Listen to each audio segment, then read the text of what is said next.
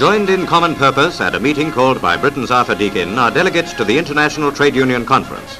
Representing 13 nations, they believe that a prosperous Europe can only be built up with American aid. Their aim is to ensure organized labor support for the Marshall Plan, for it is upon the people that success of the recovery program will depend. Summing up, Britain's Vincent Tewson says, "It's been a most remarkable conference. There has been no disagreement at all. All our decisions have been unanimous. In fact, nobody at all has said no. We are now settling down to our task of uniting the efforts of the working people of Europe in achieving the production targets which have been set for every country in the European recovery program." In a